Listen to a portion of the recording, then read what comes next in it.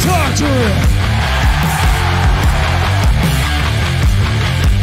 Ladies and gentlemen, welcome to the show. Welcome to Assemble and let me talk to you. Let's get into the news right now. Tony Khan, he's kind of a hot mess right now, I must say. If I had any advice to Tony, it would be like Jim Ross in the Dark Side of the Ring segment, and he's just like, go to bed. Get some sleep. Go home. Shut it down. Tony, we're all here for you. We're all learning here, Tony, as CM Punk once said.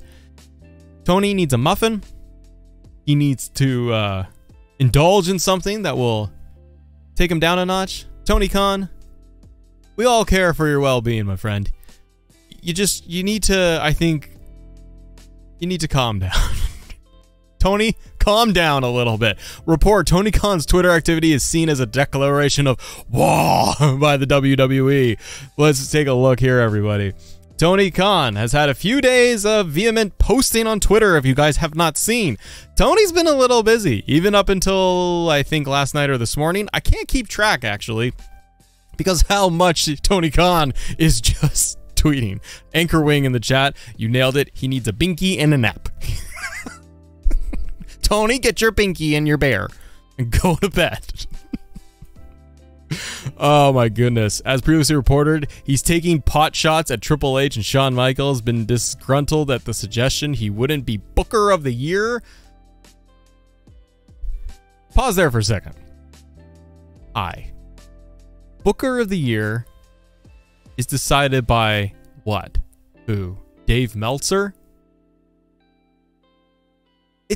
It's not a real thing, Tony. Being declared Booker of the Year from a guy's website, it ain't anything. We're focused on you. Get your binky and your bear and go to bed. Been annoyed at the AI image and focus his attention on Vince McMahon. Damn on Vince McMahon. He's got his cane and he's just coming up on the podium. Acknowledge me. I'm Vince McMahon. Down my back, killing me. What do you mean I'm not in charge anymore? God damn it. I had to lose my stock. I'm not losing my stock. I'm the chairman of the board. We'll talk about Vince today, too. Look at you guys dropping all the hearts on a Friday, making my day. I didn't stop there. Nah. AEW CEO, however, with John Cena and The Undertaker also find himself in his firing line. He's going around and he's just like, pop Cena, pop Undertaker. He's like, screw these legends. After Tuesday night's ratings were made public, he would take a less aggressive approach on social media, thanking AEW wrestlers and staff, which is the correct approach. Just say, like he did originally. Hey, we put on an amazing show. I'm so proud of our team. Way to go, from the wrestlers to the production. It was all hands on deck, and we put on the best show possible. Thank you very much. And then you don't tweet for like a week. You just shutty. You stop talking. But he didn't. No, he did not, did he? No, he did not. 1KQ, also channel supporter. Too sweet. Go throw the Adam emotes in the chat for yourself. Oh. Following all of this, there has been a report that Khan's actions are seen as petulant by some backstage in WWE, with it also being noted by a source in CM Punk's camp that this is the kind of stuff that makes him happy to be away from the company. Oh my goodness gracious. Dave Meltzer has chimed in as well. He's saying that Will Ospreay's 7-star match is a good match. You know, Kenny Omega, he's not wrestling very much, but Kenny's gonna do an 8-star match. Pretty great. No, he didn't say that. Khan, the day before, did a tweet. This is coming from Meltzer. Photo in the wording, bald assholes, which was taken to mean either Paul Levesque or Shawn Michaels, or both, who were putting together the opposition show. Which is so unnecessary. You're a CEO.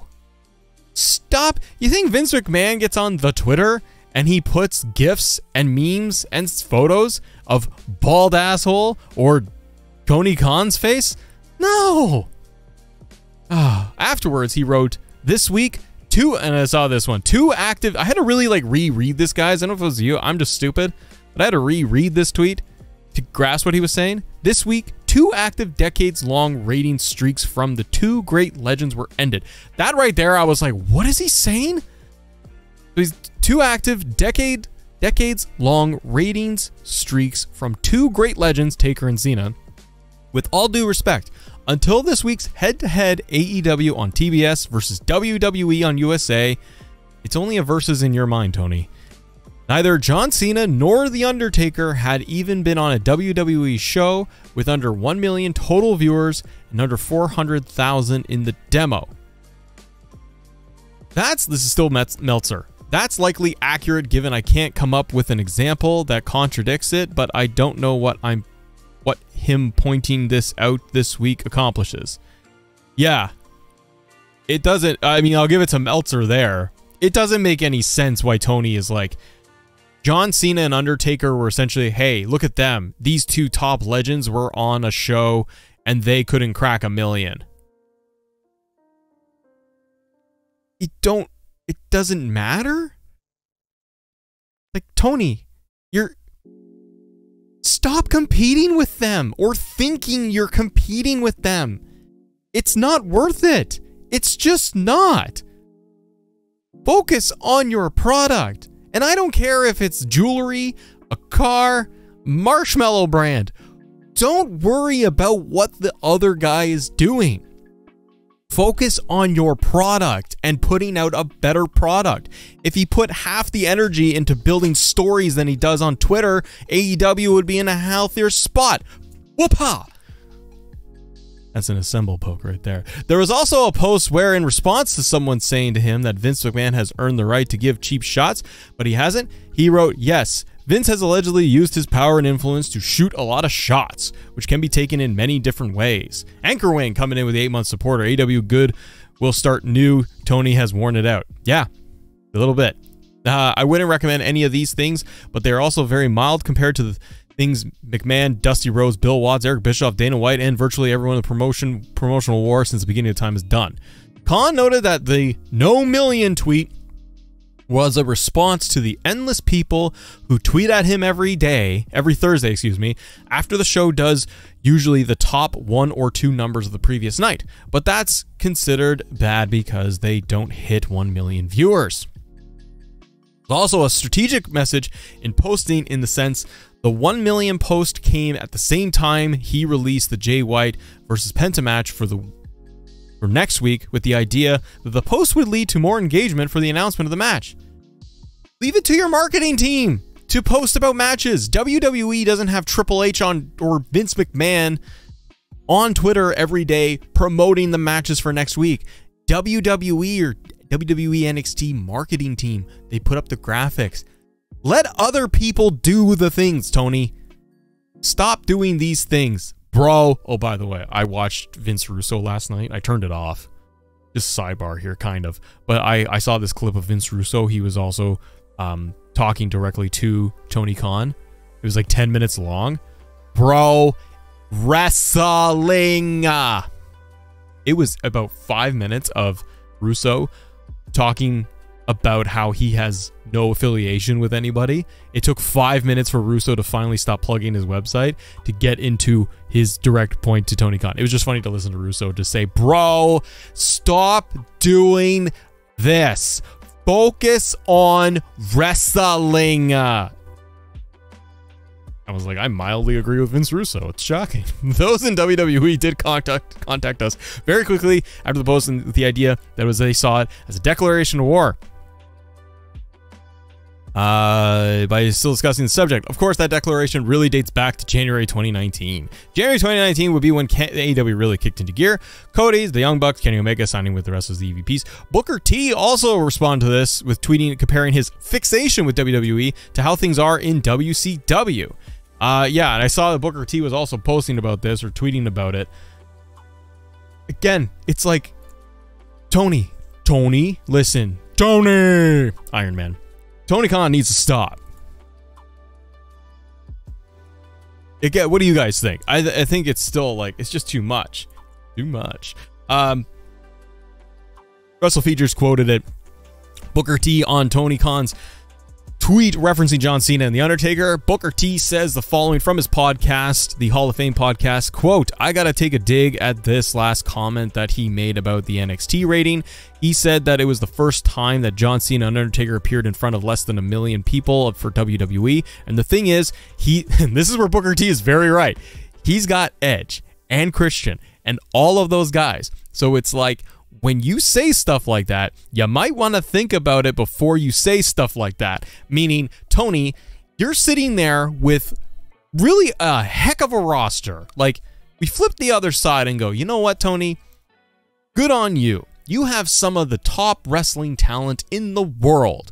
You have had them. You currently have them. You have legends. You've had legends, etc.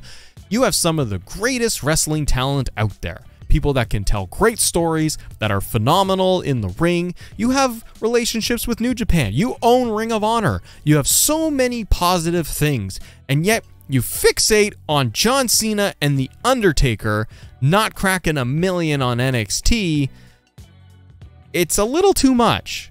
Stop focusing, and I think the larger wrestling community is kind of saying this too. It's like, could you just stop? Tony Khan needs to stop. And you need to just worry about Collision and this weekend. And start focusing in on your product and focus in on telling better stories, having better long-term booking. And if it comes across, maybe he doesn't realize this. That's the thing. Maybe Tony Khan just thinks that he's creating this wrestling war of WCW, WWF that he's always wanted to do as a kid. And he's got all of his toys and he's pursuing this war in his mind. And maybe that's what this is, and he doesn't see any of it, and no one has the gall to turn to him and say, this is wrong, what you're doing, you need to stop, you need to get off Twitter, you need to stop poking the other companies because it's meaningless. It just doesn't mean anything. And what's happening too is that it's getting Tony Khan and, as a result, AEW looking bad and making AEW look petty and small and indie and trying to punch up to WWE. It's not the same beast. It's not the same thing. WWE has like 50 years of history and legends, matches, and all of this. Tony Khan has a wrestling company that's been around for 4 years. That's it. Stop comparing to this giant global juggernaut of a brand. You're not Apple. You're the tiny company, the startup. That's what Tony Khan is. Stop comparing them. Stop saying we have this better than WWE and we do that better than them and I ate that. Stop. It doesn't matter if you have better matches, if you have better segments, if you win a ratings for a week. It doesn't matter. What matters is trying to put on your best product and improve it. Stop doing these things. The other thing with Tony Khan, it doesn't end there. Nah. WrestleOps posted this and says that Tony Khan today confirms that AEW contract tampering from WWE's story. Quote, it's when business became personal for me. Tony Khan was referencing this thing about his ill mother. And Tony Khan wrote this, which was today. He says, this was posted by Wrestling Ops. Yes, it was done today. This weekend marks 1 year since Mayo Clinic saved my mom's life. During her ordeal, many AEW talent came to me alleging tampering, inducing them to break their contracts. I'll never forget these phone calls at her side in the hospital. It's when business became personal for me. So he's bringing his mom into it now. Well, that's healthy. You think that maybe he just stop? I don't think it's gonna go anywhere. What does he think is gonna happen? He's been trending as well, by the way. It's all very sophisticated, I must say. Like, it's too much, guys. I'm like, you're kind of sitting there and cringe for him of like, stop talking about stuff. Tony Khan also was tweeting out, like, in a thread he posted, says, this is nothing new. I mentioned it last year after she came home, his mom. It's relevant today because she checked in for surgery 1 year ago today. As I've mentioned several times since, Mayo Clinic are heroes, and thanks to them, her recovery from a very grim outlook has been a miracle. Tony, that's wonderful. This is all an episode of like intervention for Tony Khan. Mr. Khan, that's a wonderful thing to say regarding Mayo Clinic. That they have been able to help your mom that she is alive because of the wonderful healthcare staff that they have that tended to her, and she is healthier, safe, stable, in a better place. Wonderful. That is the tweet. You don't bring in the WWE tampering of contracts while I was dealing with my sick mom, and then say, the fine folks over here at the clinic really, really did a bang-up job, and they were wonderful. But don't forget, I had to sit by my mother's side while contract tampering was happening and I was on the phone. Dude, just separate business, and he can't. Now he's literally said the business became personal when this happened. I'm like, no, you need to separate business and personal. You literally do. Vince McMahon is the ultimate separator of business and personal. Why? Because he brings back racist idiots like Ultimate Warrior and brings in his wife to run in creative and to also be in charge of all these departments, and they create the Warrior Award for a guy who held Vince McMahon up for almost $1 million, who brought him back several times, and then starts creating statues of the mother effer. And he's a terrible human being, and I'm sorry if you're a Warrior fan, I am not. When I was a kid in the 80s, sure, Ultimate Warrior, yay, the cartoon presentation of him, woo. But the human being, he's done despicable things and said horrible things, as has Hulk Hogan, as has many people within wrestling for years and decades. And they have said horrible things about Vince McMahon, had horrible relationships with Vince McMahon. And guess what Vince does? He puts that aside in a bucket and he looks at the business side of it to see if it's a good business decision. Tony Khan ain't learning from that. He's just like, it's all personal, goddammit. It's wild. It's so wild to me. You have to separate your business and your personal beliefs and opinions and utilize your platform as the promoter to promote. Now I sound like Vince Russo. To promote wrestling on Twitter. Stop. Obviously, says Matt hates Warrior. I like Warrior wrestler character from the 80s, running down to the ring and body slamming and splashing people in 18 seconds as a kid. The presentation. The human being over the years is terrible.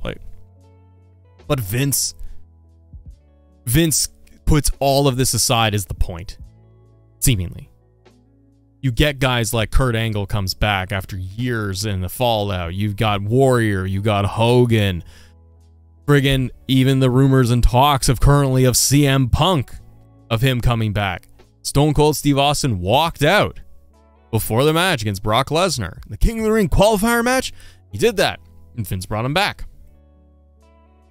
They all come back. Vince does business, not personal stuff. And the sentiment backstage, seemingly from posts and reports and news sites and all that, is that people in AEW, I feel bad for talent, for production, for people on their social media team that have to look at all this being like, oh man, he's just keeps going. And meanwhile, I'll get into the CM Punk stuff in a second, but meanwhile, where Tony is burying himself right now is the fact that WWE does not acknowledge him to this degree.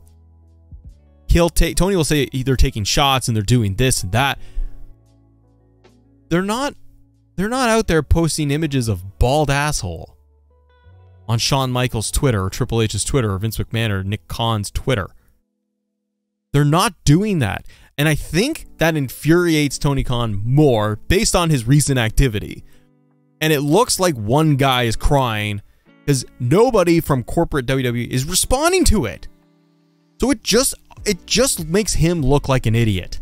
It really does. And I feel bad for talent. I feel bad for production. I feel bad for people that run these teams in AEW that are working hard, that trying to do this, trying to put on a show, a product, grow a product, for wrestlers that are trying to get themselves over, get bloody TV time, trying to get presence on social media, trying to advance their storyline. And you got to deal with this guy just shooting his mouth off. How about Tony, you just turn on Twitter and be like, put over Ricky Starks for 5 minutes. Put on Wardlow for 5 minutes. Do an interview. Sit down with your talent and do some special behind the scenes digital exclusives. Do something else. Put your effort into your product, not bantering online with nobody. Because it's just going into the ether of X. X gonna give it to you. Let's talk about CM Punk. Tony Khan's a lot, man. Well, that's the thing. Primetime in the chat also says this. He's got to lead by example. I totally agree. That's what you are, the leader. The leader. Leader. If you are doing... This is sorry, Primetime, this is an excellent point you make. You got to lead by example. Because what he is doing is telling talent, specifically, go online and shoot. If Jericho, Wardlow, Ricky Starks, Kenny Omega, who cares? Whoever. Go on Twitter today and shoot off on WWE directly and post, let's say Kenny Omega posts 5 things about Triple H being a bald asshole and he hates everybody over there or whatever. They just start taking huge shots at each other. Tony Khan would probably turn around or should turn around and be like, hey, you shouldn't do that. But you've now opened this door that you are not leading by example. You are allowing these things to happen, and you're creating this narrative and this war with the other company that doesn't exist, only for yourself. So your talent, you're giving them free range to just turn around and be like, I'll do media scrums and I'll bash WWE. I'll do it on TV. I'll do it during my promo segments. I'll bring them up all the time. And for what? WWE doesn't respond. And it just makes you look stupid. Lonnie Jones with a giant sticker chat. Dude, thank you very much. Too sweet, Lonnie. Let's go into CM Punk. You're turning down the CM Punk. Look in my eyes. What do you see? Nothing, nothing for me. CM Punk. A new update has provided information on WWE's reported decision to reject and to sign former AEW star CM Punk. Well, former WWE AEW star, but we get it. We get it. It's okay. Tony Khan's going to have a big problem with it, isn't he? Following numerous reports, Punk... I wonder if there is this... Like, I wonder if CM... I'm going to ask you guys in the chat. And I'm actually going to post this as a post. And if you're on demand with us, thank you very much. Subscribe to the channel, hit the like button if you guys enjoy the news shows that we do here. And answer me in the comments as well for this. I'm putting up a poll right now. Is CM Punk signing with WWE? Yes or no? Because it's so back and forth. Will he, won't he?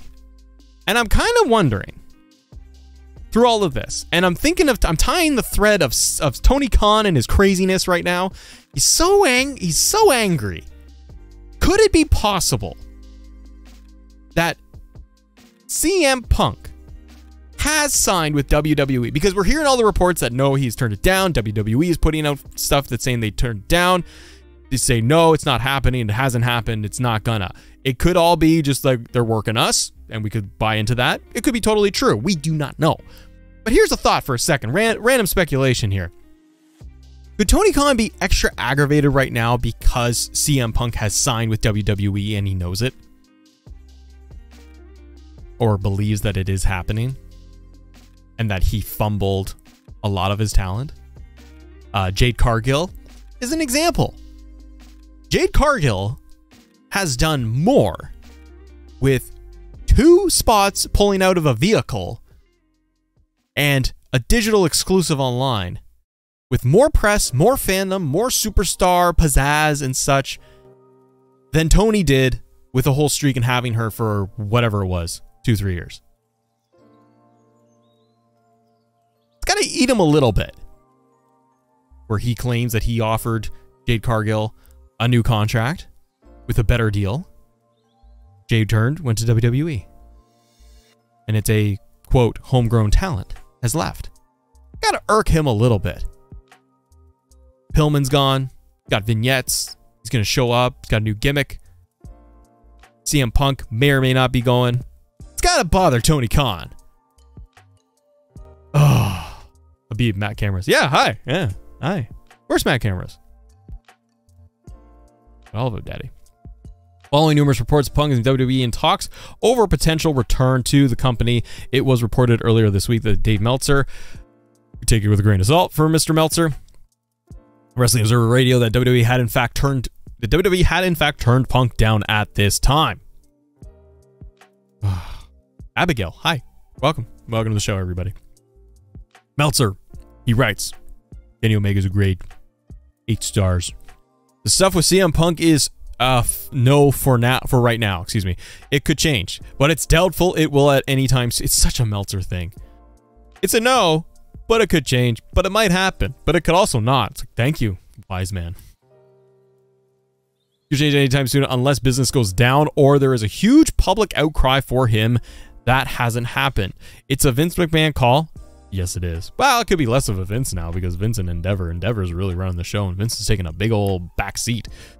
But still, call, and the others in charge are Levesque and Nick Khan, but in the end, they are doing what Vince McMahon wants. It was a strong enough that the company officials would be willing to say that they have no interest in at this point, and talks are dead right now. But I was also told not to close the door completely on it because it's wrestling. It's wrestling, bro.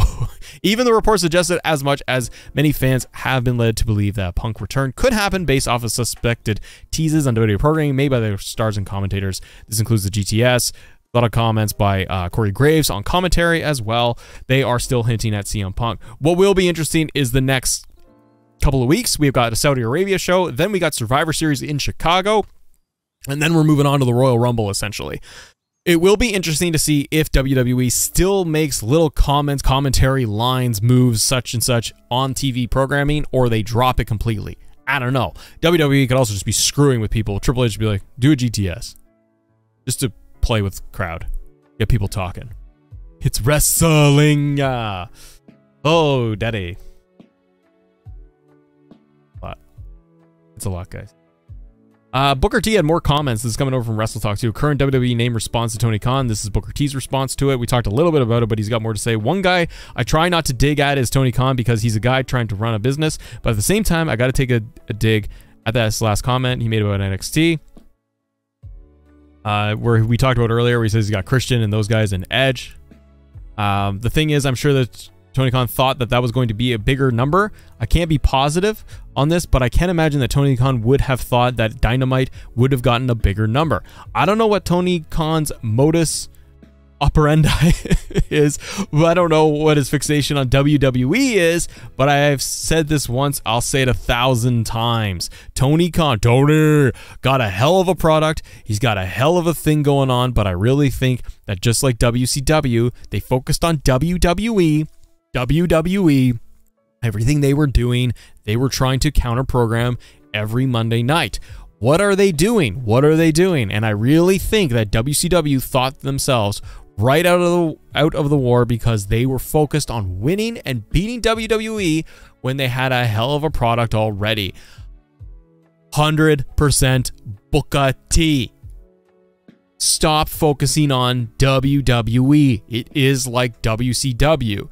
Now, you were really counter-programming because you were week to week, but WCW did it too much alongside every other problem that WCW had, where it was the Hogan show and the amount of the executives coming in from Turner Broadcasting, everything mashed in together, Bischoff, like 10,000 things all in one pot. That was a problem. But one of the big problems was trying to constantly, once the 83 weeks were done, trying to counter-program WWE. Now, the thing that we might see, we know that we will have a Tony Khan problem, everybody. Let me talk to you real close. MDB likes this when I do this, a serious little close-up like this. It's my Cody Rhodes. We know that AEW will be in trouble. Real trouble. And I'll talk to you here, if they turn around and Tony Khan vacates all the belts like WCW 2000. Then we know it's a big problem. If Tony Khan shows up on TV one day in the next year and pulls the WCW Vince Russo Bischoff move, he gets all the talent in the middle of the ring and it's Tony standing there and shaking the microphone and be like, "Hey, Tony Khan, and I vacate all the belts." And he grabs all the belts and holds them and he goes, "We're running a tournament. It's a big, big tournament. Everybody's in a tournament. Redo the belts." Remember back then in like 2000? Lance Storm had like every belt. It was hilarious. So we know it can be a problem. It can get away from him. And I appreciate Booker T's comments here because it's dead on. And it's somebody that has worked in WCW, in the war, went to WWE. Booker T is a great example of somebody who has seen it all and lived it, was in it. He knows things. Oh, Tony does love his tournaments, though. So it wouldn't be too far-fetched, would it? Would it? I don't think so. But looking at the poll here, guys, 76% of you, thank you so much for voting in there, too. 76% of you feel that CM Punk signing with WWE is a yeah. Javi, thank you very much for your super chat, buddy. Tony sounds like a kid who lost his toys that he threw away. Yeah, and he's getting mad at everybody else saying it's their fault that he lost the toys. It's ridiculous, man. Ridiculous. For the actual numbers, we covered this yesterday on the show from WrestleNomics. If you guys want to watch that video, because the first half of it is going through bit by bit, segment by segment, or what the ratings were for every single thing. And yeah, Dynamite did not do well. On Tuesday Night Dynamite, NXT drew a 921,000 viewers, and Tony Khan is mad because John Cena and The Undertaker couldn't get them over 1 million. That's his now new problem. While AEW Dynamite did 609. And it fluctuated a little bit, where if you go by the quarterly numbers throughout the show for Dynamite and NXT, they both stayed very consistent. Dynamite, again, to what Tony Khan should be talking about, is how good of a show he put on, that it was consistent, regardless of counter programming, as well as MLB playoffs, etc. All this difference, and working on a different night, not your normally scheduled night. If you look at the quarterlies throughout the entire show, he actually stayed very consistent. Yeah, it's like 609. It's a bad number. Yes, he got crushed by WWE if you want to look at them one-to-one. Yeah, he got decimated by almost 400,000 viewers when he thought he was hyping up the biggest show of his life. He didn't do that. So, if you actually look at the numbers, though, breaking it down quarter by quarter, every 15 to 20 minutes, Dynamite stayed at like 600,000, 580, 550, 600. The audience stayed. You have a core base. But the problem is,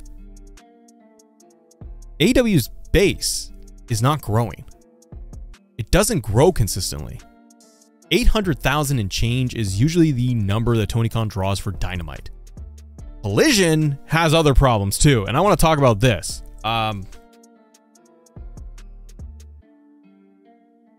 Because Collision's numbers for October 7th, not great. And there was a report out that, and I apologize, I don't have it in front of me, maybe the article here from Wrestling Inc. will talk about it, but Collision's number, Rampage did a better number, I believe, than Collision. You guys talk to me in the chat if I'm right or wrong here. But there's a lot happening. A lot. So, after strongly rated shows following the acrimonious, departures of Punk, Collision found itself in a bit of a hole. You got NXT No Mercy. If we look at this, WrestleNomics reports that Collision drew 353,000 viewers. This is for last week's Collision. I look like I'm in a weird black box because of the advertising here. There we go. 353,000 viewers. 0.09 rating in the key demo. While still on the low end, Collision's viewerships, both overall 1894 demo, were up, with the overall viewership rising 8% from last week's 327. So they went from 327 to 353. So they got a slight increase. Collision also saw an increase in the female viewership demo, rising 20%. The show would peak in the 1849 in the Q1, which is Ricky Starks and Big Bill surprising AEW. Now that's because the FTR was injured. I almost said damaged. They were injured. And that's why. Kind of an odd choice, but sure. Let's do that. That drew 135,000 viewers as well as 372 total. It would remain steady. That's the thing with Dynamite and Collision. Their numbers are usually relatively steady, even if they are low numbers. Like if it's in the 300,000s, they don't lose the audience that much. They gain a little, they lose a little, but they average out around that number, and it stays. It's like 370, and it might drop to 350 and go back up to 380. It stays around the same number. The show would peak in overall viewership during its closing. Adam Copeland drawing 418,000. See, there you go. Just slightly behind quarter one. With no WWE competition this Saturday, Collision will look to fully bounce back in the ratings. But this upcoming Saturday is what we're talking about, where You had the match between Bryan Danielson and Strickland, challenged Christian Cage. Now Danielson will challenge Christian Cage for the TNT title on Collision. It's just not great. Collision is getting not great numbers. And they're getting Rampage numbers. Now it's a 2-hour show versus a 1-hour Rampage. You know what I would do, Tony? I know you're all enraged, and if you're watching, you're probably not, because you should be busy. But you know what I would do? You got your Dynamite, you got your Rampage, you got your Collision, you got a lot. You got ROH, and you got pay-per-views, and you're gonna have more pay-per-views coming up.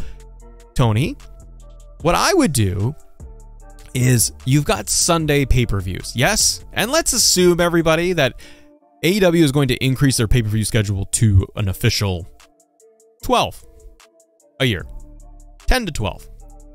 Move Rampage to Sundays before the pay-per-view and make Rampage Sunday Night Heat, essentially. I love Sunday Night Heat. I know that on pay-per-views, they have the buy-in. Forget that. Make Rampage the buy-in for the pay-per-view nights. Move it to Sundays. You need to do better, and you could do a better show that way, because then at least you would get out of every month, once a month, presumably you would get a bigger spike in numbers on Rampage, because if you did it on a Sunday from 7 to 8 p.m. Eastern and you ran Rampage every single week, you run it before the pay-per-view for 7 to 8 p.m., then you're going to get the audience coming in and watching it. And then you would be able to have them bleed over into the pay-per-view. You'd also be able to, with Rampage, constantly promote the pay-per-view that is coming up in an hour. And I liked Sunday Night Heat. Sunday Night Heat had good matches. Just if you have that 1 hour, just move it to Sunday right before the pay-per-views, and then subsequently, if you got people that you have your largest audience of say 500,000, 800,000, a million people that are buying the pay-per-view, your pay-per-view numbers are strong.